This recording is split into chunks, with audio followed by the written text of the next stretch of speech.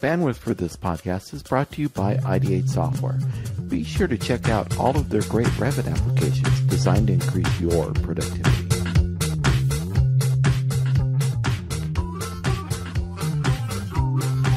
Welcome to BIM Thoughts, the thoughts about BIM and BIM about thoughts.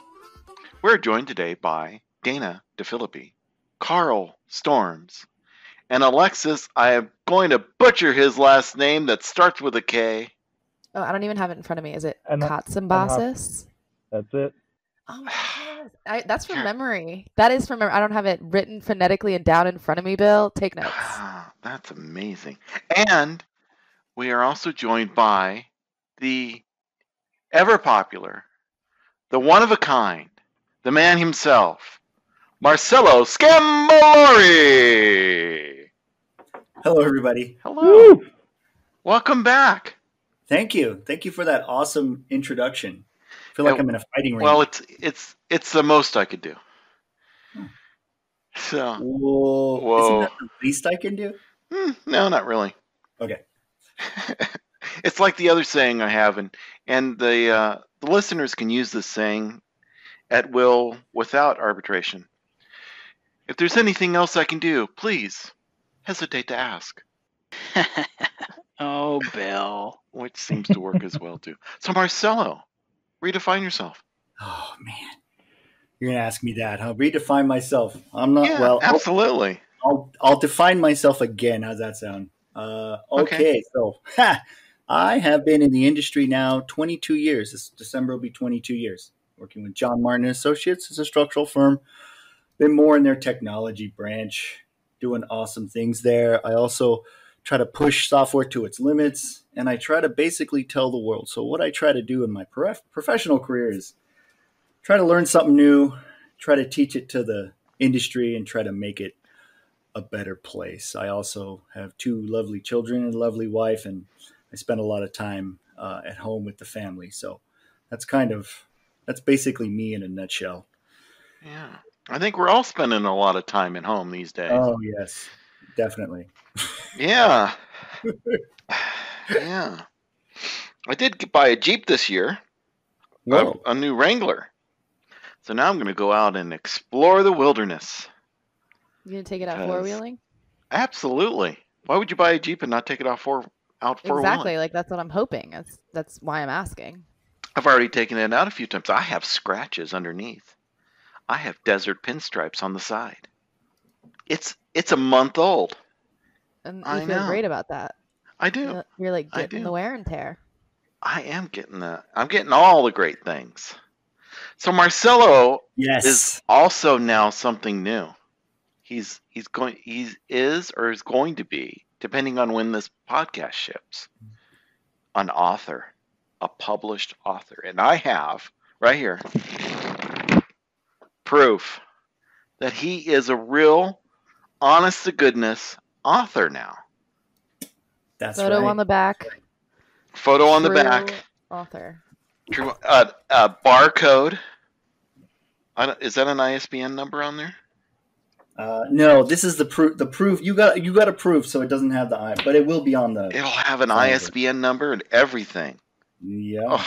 It will be. and most important part, the first page is intended to be blank. That's right. Yes. Well, you need to know that, actually. You do need to know that. Believe me, I have. Well, this book has been many years in the making, and yes, I had to learn all the nuances of being a publisher. And one is, if you have a blank page, then the publishers say you have a blank page. And you have to say, no, it's not blank. I left it intentionally blank. So you have to intentionally say you intentionally left it blank. But then it's not really blank. It's not. It is not. You're right. It's not blank. Very. That's right, Bill. You and your technicalities. You'd be the one to say when the door and you're in the hospital and the doors say keep this doors closed at all times. And you say, why have a door? Why have a door if it has to be kept closed at all times? That's right. That's right. Oh my goodness. Why ask why? Try to dry. So, Carl, what I did, I gave everybody here a copy, either a digital or a hard copy of the book. So peruse it, and I thought it'd be a good idea. This is your show, not mine, but it's our show. I'm ready for anything you're going to throw at me. Well, first is Alexis. I think should. No. Go ahead, Dana. You can go first. Well, we have a guest. I think Alexis should start. I think you're right. Right. Yes, he's new. Oh, thanks, guys. Let him get a word in edgewise. Well, I've got a few words actually. So, firstly, Marcello, I first saw you in the Hunter Valley in New South Wales, Australia, back in 2016. It was my first industry conference, fresh, a couple of years out of uni, and you actually won the number one speaker at that was RTC, but it's called Built now. Yeah. And I was in a couple of your classes, and it's kind of like the rest is history. I fell in love with Dynamo and automation from that point, and that's where my focus has been ever since. Are you saying, Alexis, that from those classes that you took from me at Built, that kind of started you on the path to your computational design expertise? And I'm not lying here, but 100% correct. That's it. That's where I learned Dynamo. I took a few classes. Dynamo was still the hot topic, and yeah, that's the rest is history. Yeah, that's great to hear. Yeah, and also followed your stuff like more recently as well. But this book, which I've gone through, and I didn't get the effect that I haven't printed it, so that effect, that Bill's sound effect, it really gives it the weight that it deserves, because it's jam packed and it's split.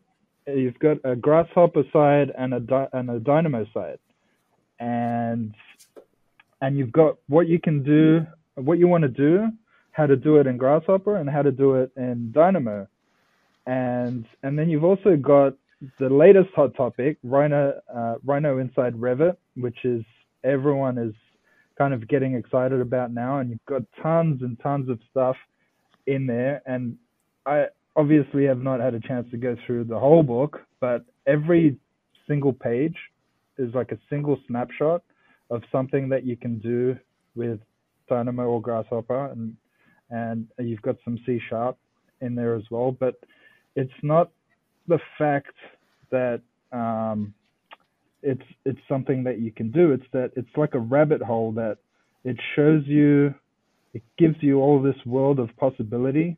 And I'm going to use an example, which I bookmarked. Let's say get element ID, right? Dynamo has nodes where you can query an element and get its element ID and use that element ID to do something else with it. But you've got a page here which shows how to do it with a C# bit of C# code. But on its own, it's not, you think it's not amazing, but it gives you the structure of how to set up a C# node very simply, and introduces you to the format. And I think people that are starting out and learning automation tools like this are going to love this book. It's going to get people started down that path of exploring, experimenting, and learning. So I can take a breath now. Thank you, Alexis. Do I have time to comment? Yeah. Of course you have time. That's less for us to talk. This is the first time I've actually ever talked about the book. Really? Honestly, yeah. It's been a long journey and a very personal one. So to hear what Alexis there has gotten out of it is exactly what I wanted. And thank you, Alexis, for that. You're absolutely right. It what it does is it actually opens a rabbit hole for people to go down. And if you notice, it isn't. In the beginning of the book, I don't have a table of contents. It's actually a table of concepts, because the idea here is that each concept is something that you could learn and build on, and it's not necessarily important that you're getting and setting parameters on a structural column. It's the fact that you're learning the concept of how to do it, and you could go off and apply it to something else. The idea was that practically I couldn't show every single possibility that anyone would ever have using Dynamo and using Grasshopper. So I thought the best thing to do was to make these short, simple concepts that people could, one, learn and apply to their particular content, and two, that they could kind of piece together to make a much more complicated script. And if you don't mind, Bill, could I do a little story time with Marcello? Can I read part of the intro? Absolutely. Go for it. Okay. Second part of the intro. I'd love to share this with everybody.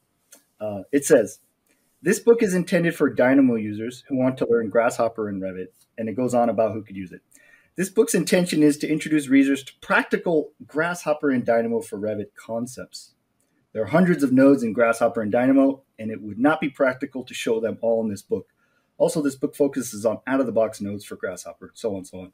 Also, just like the nodes, this book cannot practically cover all subjects of Grasshopper and Dynamo, so instead it focuses on Grasshopper and Dynamo examples that are important to their interaction with Revit. This book is intended to show concepts and not entire workflows through various examples. Each example is intentionally small and typically contains no more than 8 nodes. These concepts could be combined to make more complex scripts. And then it goes on and says, part 1 is basically an intro. Part 2 is the Revit database. Part 3 is this customization, which Alexis kind of hinted on. And then part 4 is the interoperability idea between whether you're using Dynamo or whether you're using Revit or Rhino. So the idea is that I struggled with this, quite honestly, but I came to the conclusion that I couldn't put everything in here because we had some early screenings on this, and the original a lot of the feedback I got was, okay, well, where's all the MEP? Where are all the examples with materials? How do I manipulate the view cube?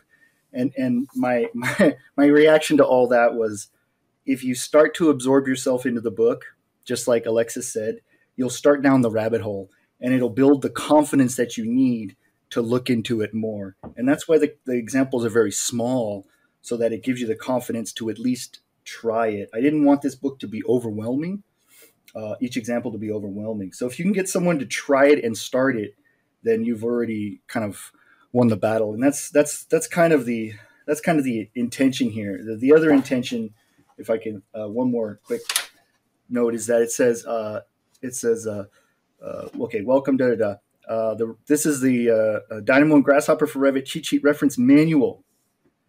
This book is a collection of side-by-side Dynamo and Grasshopper examples in a one-page summary format, also known as cheat sheets. So just like Alexis said, the idea here is that you have Dynamo example on the right, and you have the equivalent Grasshopper on the left. And the idea is if you can speak one language but not the other, then you're able to learn it because it's side by side. Or if you're new to both, so it was it's quite the journey to finally get it into this format. And then another thing I had a challenge I had was some people on the screening was like, well, why, if I know Dynamo, why would I need to know it in Grasshopper if it's just saying the same thing? Well, first of all, my whole thought on the industry is why not? First of all, it's kind of something I struggled with my whole professional career. Like when I first built the elephant in Rhino, in Revit, it was like, why are you building an elephant in Revit?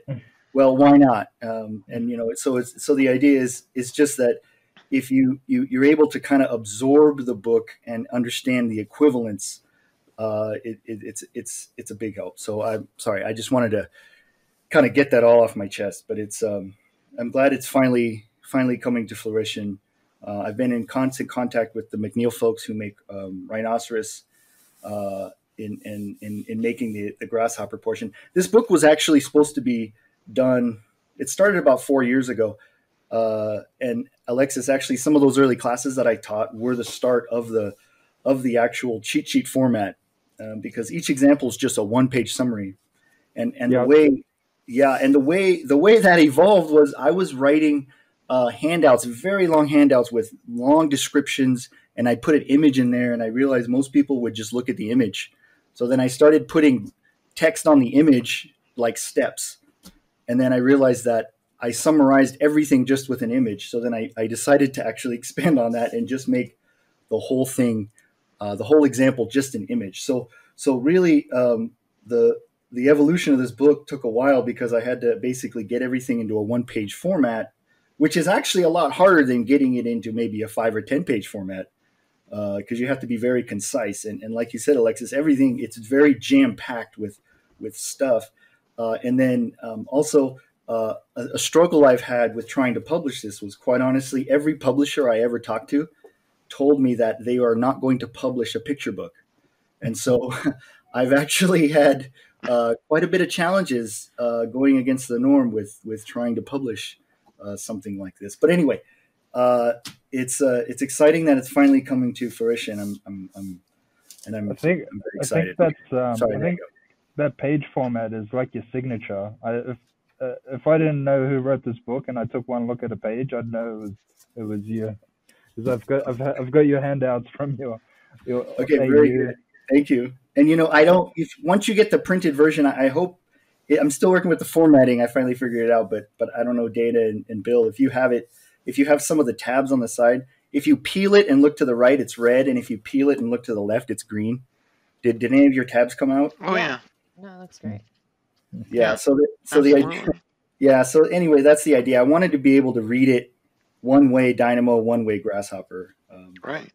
Okay. Sorry. Please continue. I just had to get that out.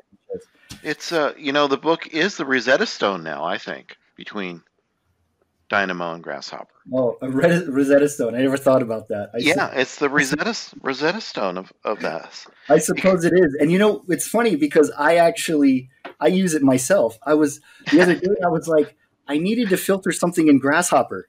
And I was like, I know how to do it in Revit. It's filter by bool mask. And then I peeked over to the left and I was like, coal pattern, that's it. And so in Grasshopper, so I use this as a reference manual. Look at that. That is proof right there that you have forgotten more than most people know. I suppose so.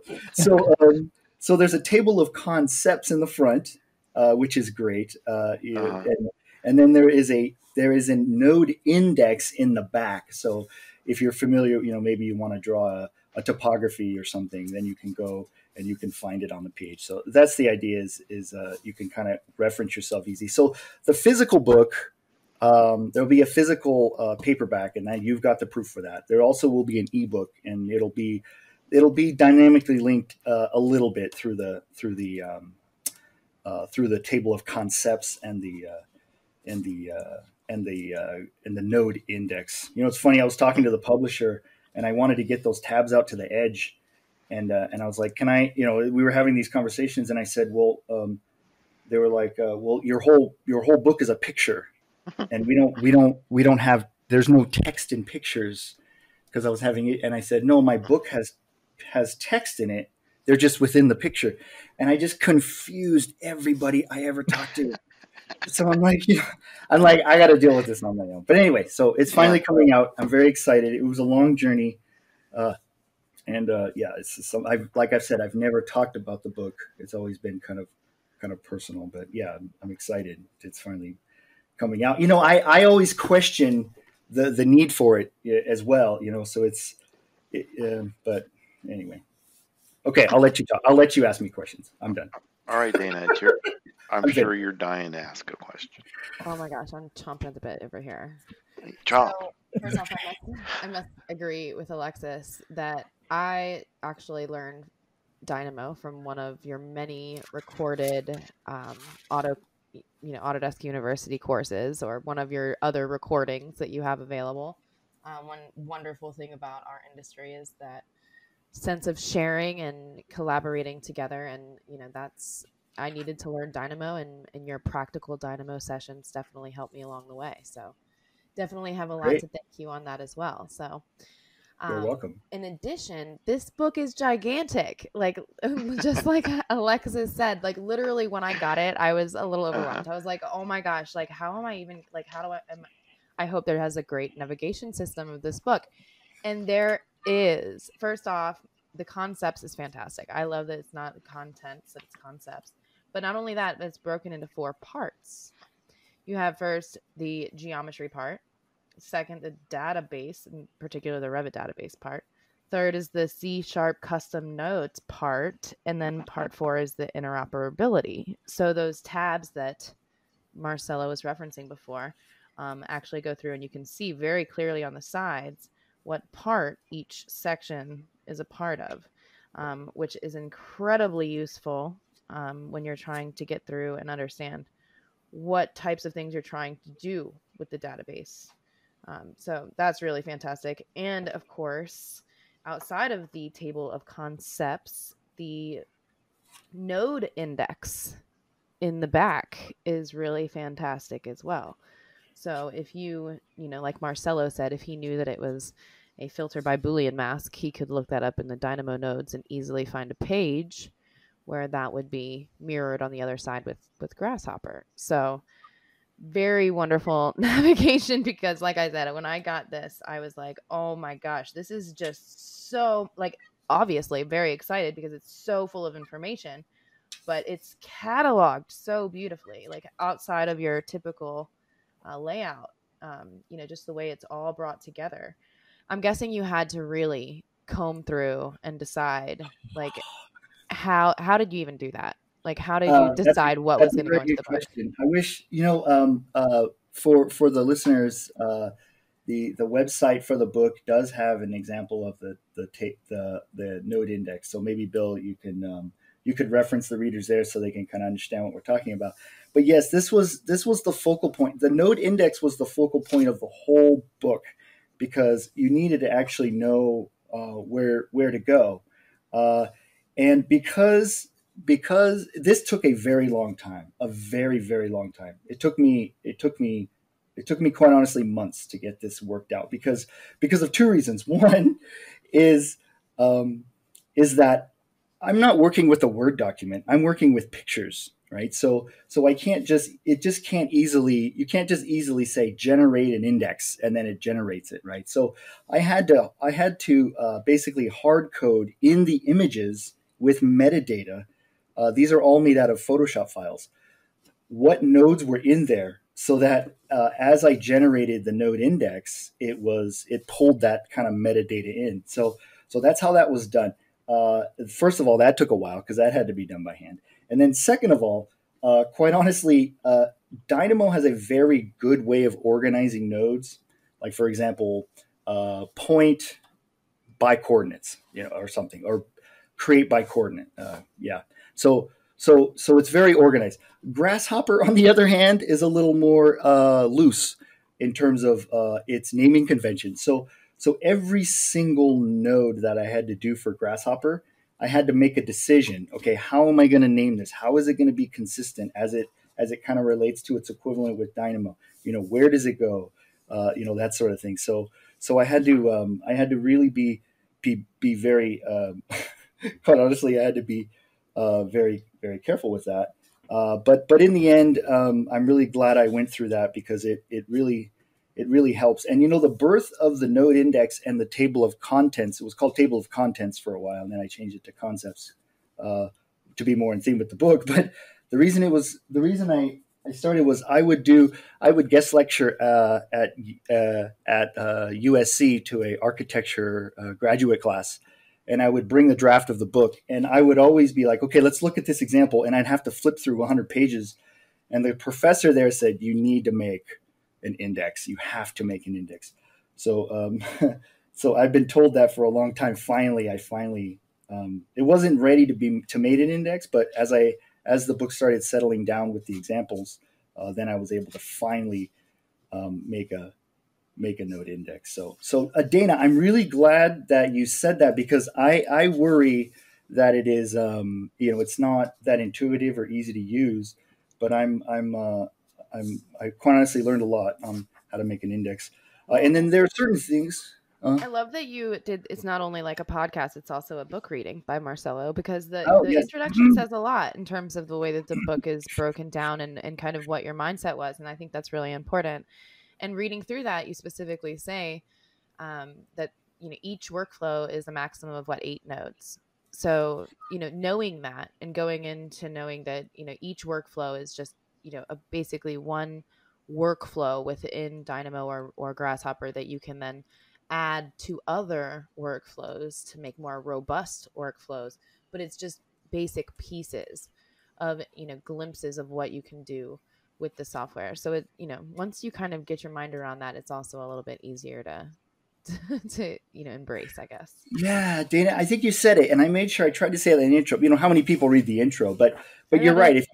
If you don't go in the book with that frame of mind, it's a little hard to wrap your head around it, because you typically think of a reference manual like a cookbook. It's going to contain everything, but you wouldn't want to go into a cookbook and say, well, I know the concept of how to mix chocolate, so now I can go and do brownies. It doesn't work like that. But with Dynamo and Grasshopper, as I learned over the years, like Alexis took my class, it's a matter of getting individuals excited and started. And what helps this book, quite honestly, is all the intelligence of the AEC professionals, because they're all made up of very smart individuals who can take this and just run with it. And that really helps a lot, quite honestly. All right. And with the index, like, for example, things sometimes aren't so intuitive. So like, let's say you want to, like, maybe someone who's new to all this, what I tried to do too with the index, by the way, is look at people who are new to all of this. And so if someone wants to build a structural beam, you would, in a node index, it's called structural framing. But I also tried to be careful and say, well, if you're looking for the word beam, then okay, go see structural framing. Or if you're looking for filter, go see bool mask, that sort of thing, because it's not always so intuitive with the way these kind of nodes are named.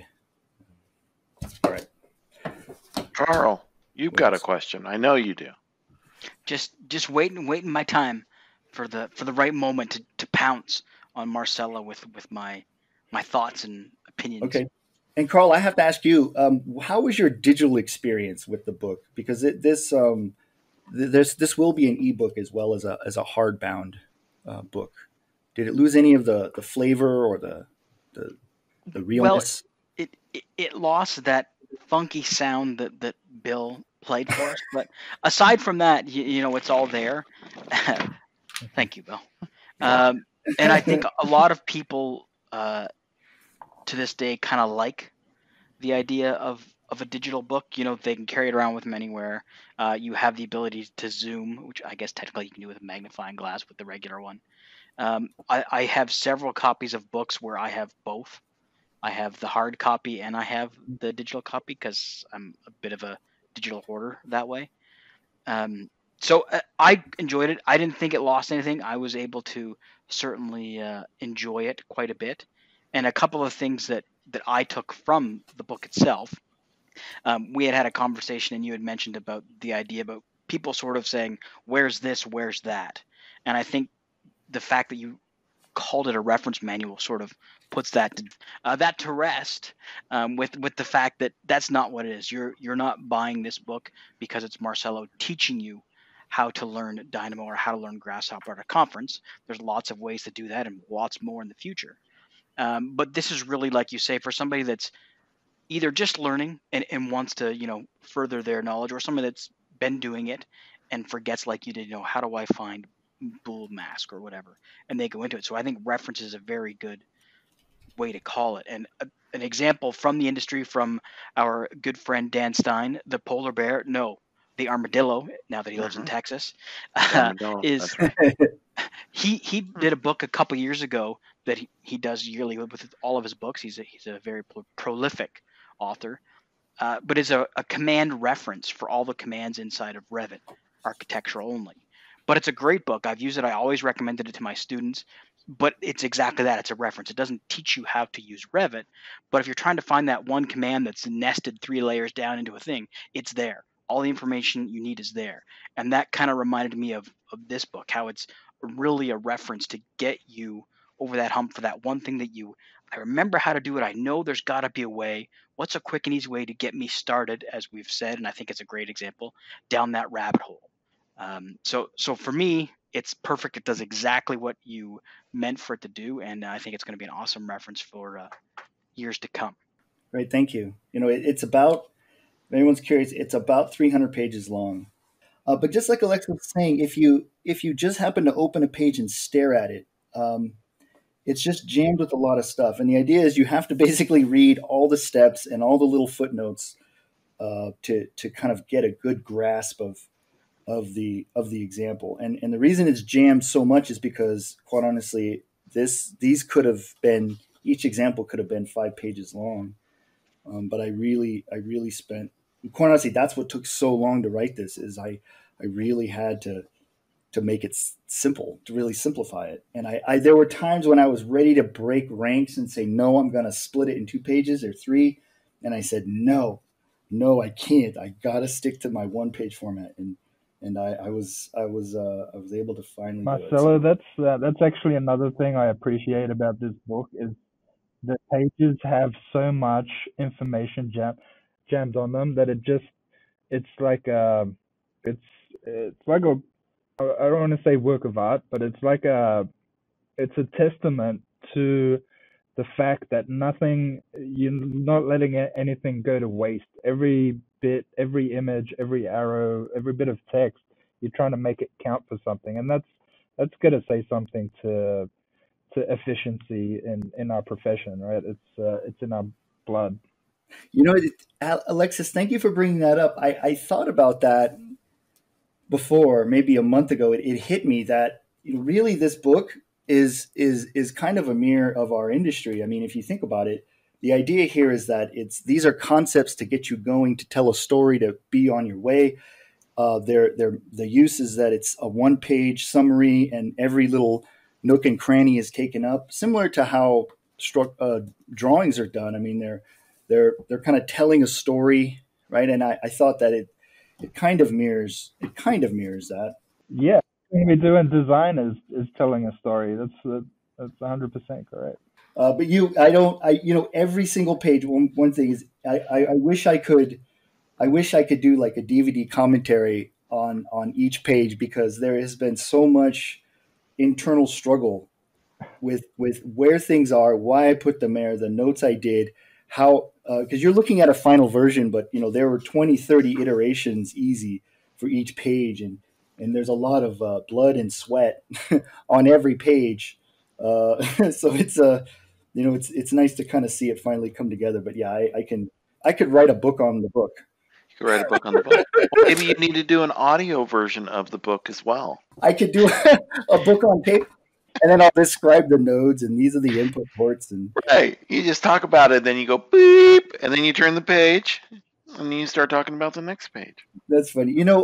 This book too is, like I said, it's kind of a summary of what I've had to deal with in the industry. Is I try to kind of, when I do something, some of it's against the norms, and I've gotten a lot of resistance, like when I first started modeling the elephant in Revit and so on. It's cool, but why? When I first started talking to publishers, I've had four basically slam the door in my face, because you fill out these forms and it's like, okay, explain why this would be important to the industry and how it would benefit and da-da-da. And then the last question is always, and what percentage of your book are pictures? And I would always put 100%. And so the answer always was, sorry, we don't publish picture books. So sometimes, you basically can't give up in this world. You just got to keep pushing through, even though that door gets slammed. Never give up. What other kind of challenges did you have publishing the book or writing the book in general? I mean, we kind of talk on this show. It's kind of funny how we in the BIM world are also makers in a way, and we have all of these weird extracurricular activities. And this is definitely one that is a unique one, becoming, writing a book, becoming an author. So what can you share in terms of that experience? Becoming an author, I learned a lot. I learned that, so you have kind of the publishers like the Wileys and the ones that do novels and do big corporate companies that are in the publishing game and do hundreds of titles. You have those, and then you have like the indie writers who do the self-publishing. But all of those, quite honestly, all revolve around the same framework of what is kind of allowed and not allowed. And so what I learned was that everything I did for this book went against every norm that was out there for publishing as an author. Where's your text? Why is every single page bleeding off of the border? Where's your smart index? Why is your text not showing up in a search? Like it was just constant going against the grain. So I had to learn, first of all, what the norms were. And then I had to learn how to get around all of those norms to get finally to a point where I could, get this thing published. So that's kind of the biggest struggle I had. And I didn't know that. I went in thinking that I'm just going to upload a PDF and I'm ready to go. And it couldn't have been further from the truth when I started getting all the resistance for that. So, I mean, that's just the kind of the organizational side of it, right?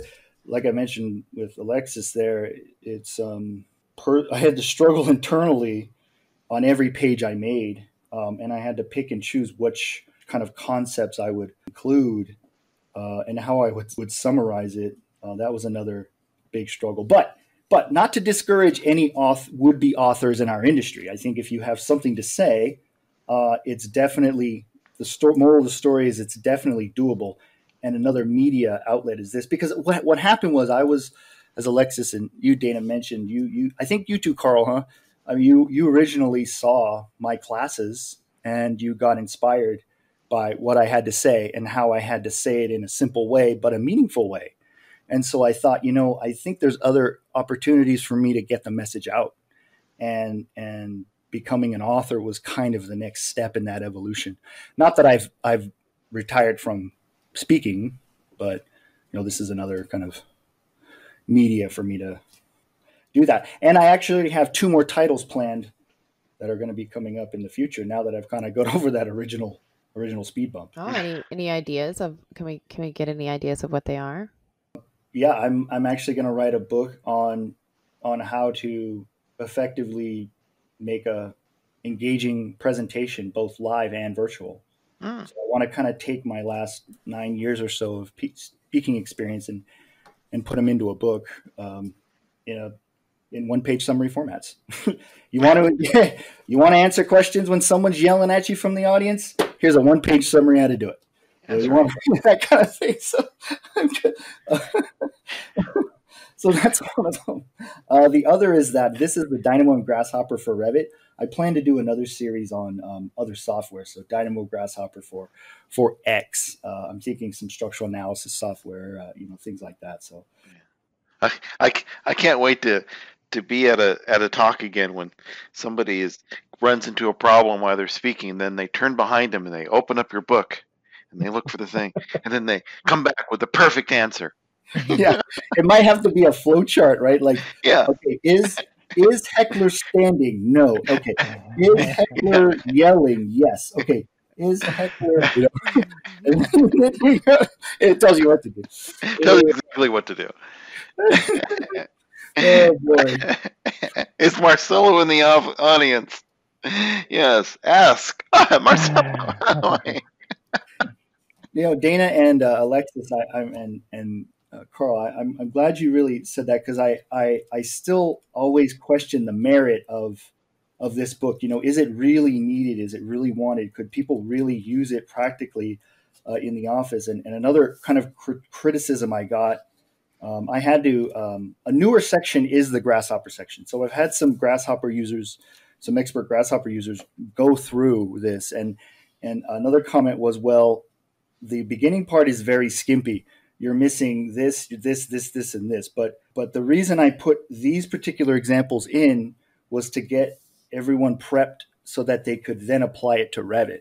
So that is basically the whole book, is how do you apply Dynamo and Grasshopper to Revit, period. And anything outside of that, I didn't include in here, like, I don't know, regression, looping, some of the more complicated Grasshopper functionality, that sort of thing, because I wanted this book to be a very practical thing that someone could use in their office. Yeah, there's no doubt, Marcello. The minute I opened dived into the book and saw that you have Grasshopper on one side and Dynamo on the other, I said yes out loud, because it's like you have you have a lot of Grasshopper users and you have a lot of Dynamo Revit users, but you don't have so many that are fluent in both. And even someone like us that uses this stuff a lot, we still struggle sometimes to change our mindsets. Like the same way with Mac and PC users. Like I can't jump on a Mac and do what I can do on a PC. So it's just that alone is 100% worth it. And then you've got all this other stuff like the indexing, the C# scripts. I can't wait to dive in and get more more fluent in C# and interoperability. Firms struggle it's major roadblocks in getting Rhino stuff into Revit and connecting programs with each other. So the industry needs this. So I don't know what people that are telling me no are thinking, because I can't wait to get stuck into it. Oh, thank you, Alexis. And you bring up a good point.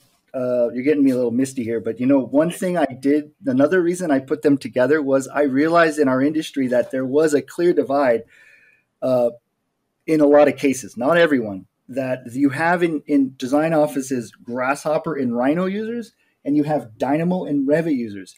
And there seems to be a bit of a divide between the two groups. And I thought that this book would help bring those groups together and work more collaboratively together, especially now with this new technology, Rhino inside Revit, where Rhino is actually inside of Revit, that it would then help bridge that gap and get more people working together. And Exactly. that was kind of another thing that I wanted to be a byproduct of this book.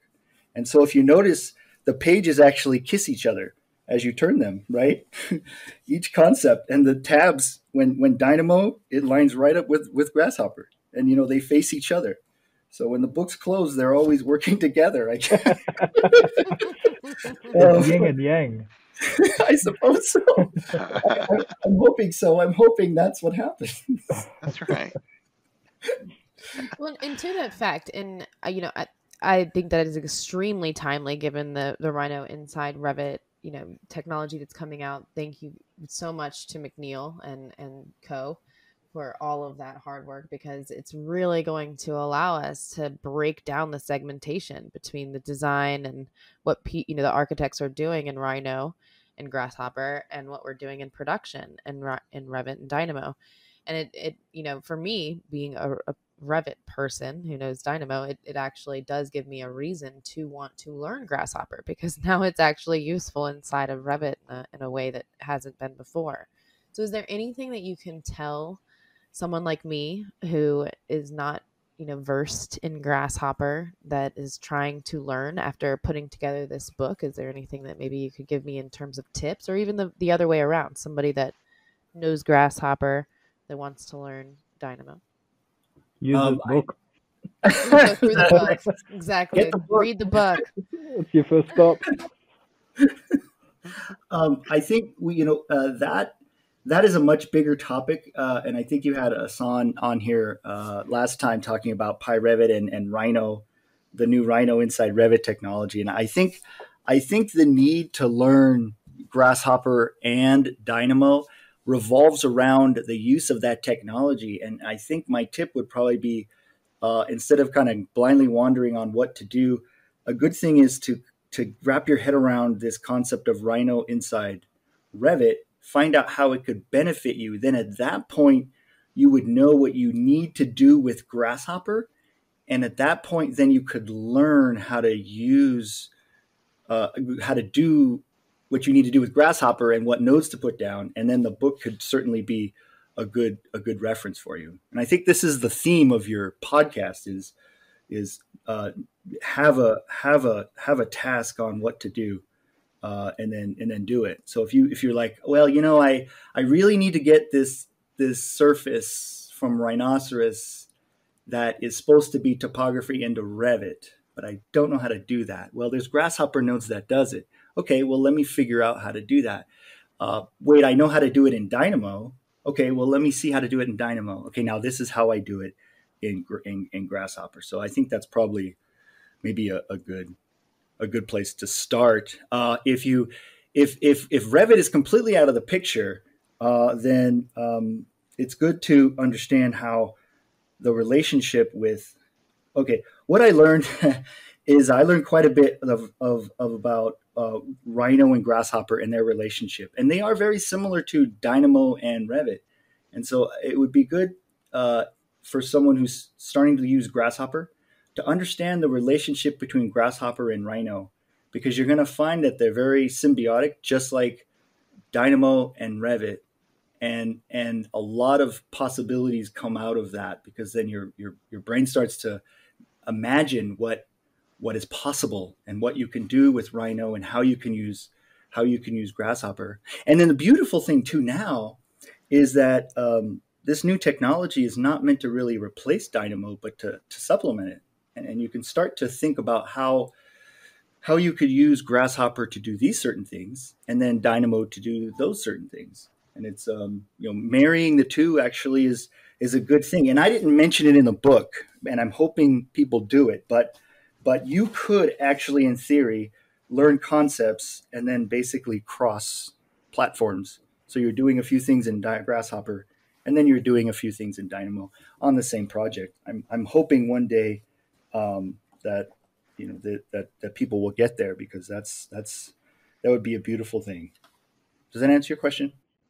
Yeah, absolutely. And I mean, I definitely see, in the work that we're doing at the firm I'm with, I mean, we definitely are in the early side working in Rhino using Grasshopper, and then later in the production side using Revit and Dynamo. So if we can marry those two, it seems like the best of all things. It certainly would be. It's a good marriage, because it doesn't have to be one or the other. It certainly could be both. And I tried to emphasize that in the book. I actually, in the early stages of my planning of the book, I actually had Grasshopper on the right and Dynamo on Grasshopper on the left and Dynamo on the right, and then a Revit project in the middle. And then Grasshopper was touching Revit and Dynamo was touching Revit at the same time. And so I think if I make a second edition, I'm definitely going to be running through some of those workflows, because you basically could fold the book open, and then you could look on the left, you got Grasshopper and you got Dynamo, and they're all touching the same database, which is Revit.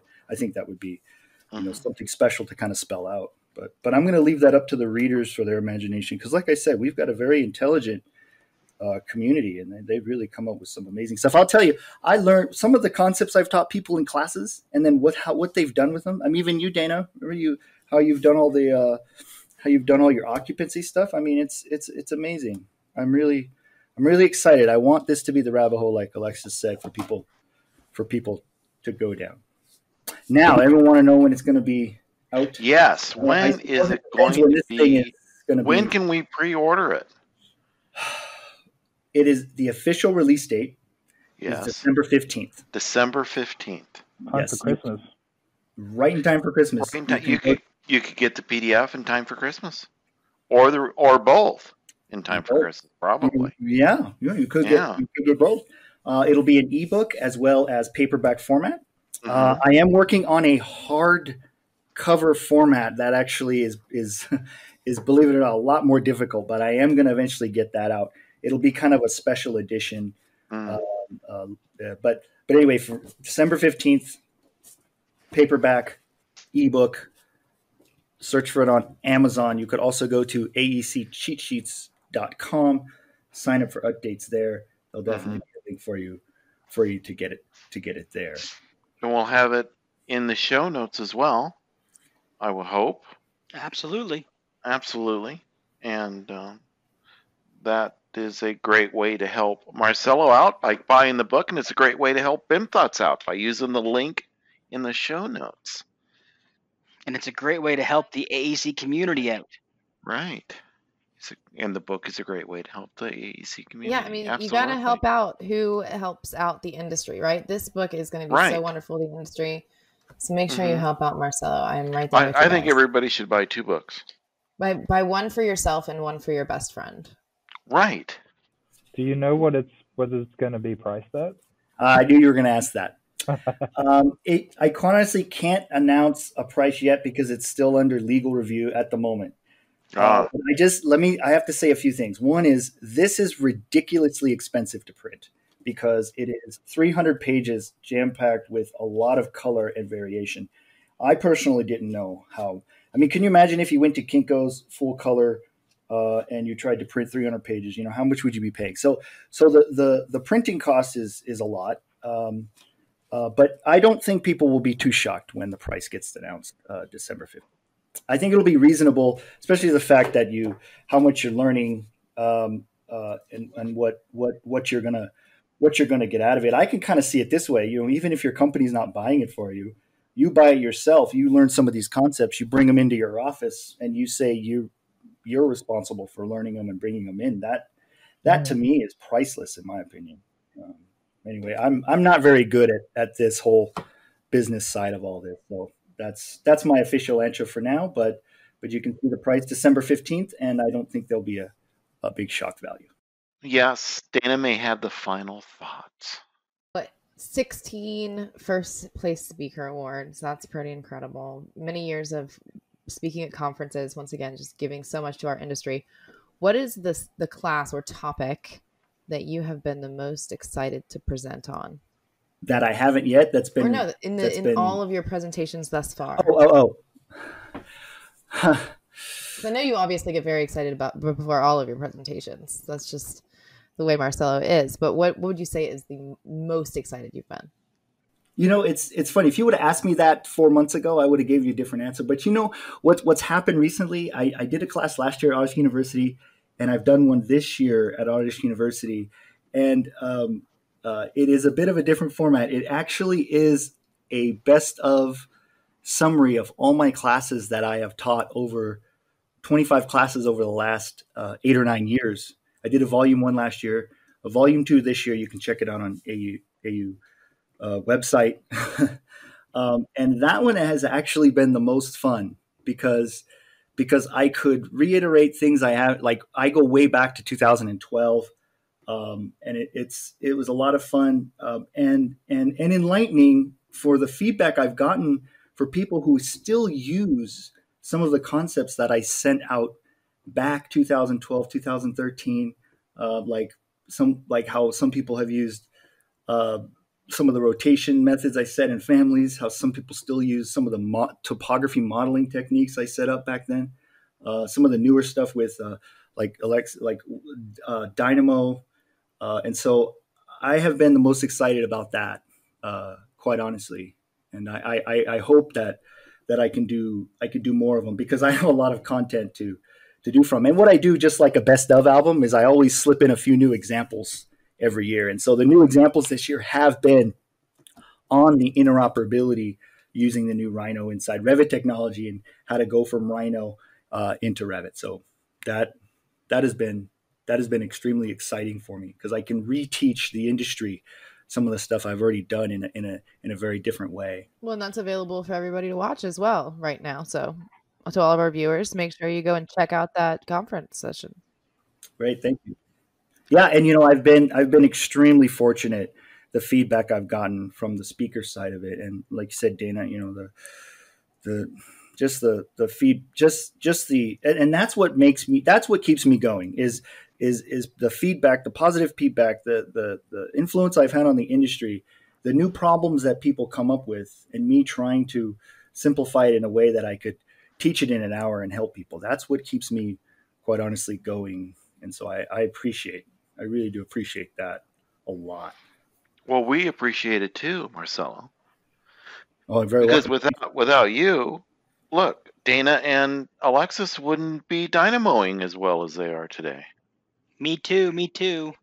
And Carl as well. We certainly wouldn't be as vibrant of an industry either. We wouldn't have a Marcello. We wouldn't have a Marcello. That's right. I suppose, you know, I didn't mean to talk about this, but back in 2012, when I hit the stage, I was like, who's ready? And, you know, I was throwing my arms around and I was really showing. And at that time, it was like, whoa, what is this? But, you know, as time has gone on, it's actually, there's I was just up on stage kind of speaking my mind and telling everyone how excited I was and how I felt. I mean, it really came from the heart. But, as I've seen, the industry has, especially with conferences, there's more and more speakers who are breaking from that more traditional, you're the audience, I'm the presenter, everything's kind of straight now. It's more, it's interacting with the audience, making them feel like they're part of the experience and helping them and really caring about them. So it's good to see that. And I think that's probably one thing I also, one contribution I also had to the industry as well. One of my favorite Marcello quotes is, they won't necessarily remember what you say, but they will remember how they made you, or you made them feel. Oh yeah. And you always make everybody so excited, right? Yeah, thank you. Because in the end, we're basically teaching them how to push buttons, right? Yay! So it has to be meaningful, and so the book is just another media for that. So I thank you for having me on. I've never talked about the book. I really appreciate it. Thanks for letting us preview it. Absolutely. And thanks for being on. Thank you, Alexis. Thank you, Dana. Thank you, Carl. And thank you, Marcello. You're very welcome. Anytime. We will have you on again sooner than we think. Okay, very good. That makes sense. It does. All right. Good. You all take care. Thank you. Oh my gosh, look how long we've gone. Oh, 2 Aubins. Well, we got 50 seconds for 2 Aubins. Just like the book, in the back it says 2 great books in one. That's the back cover. This is 2 great topics in one. So there you go.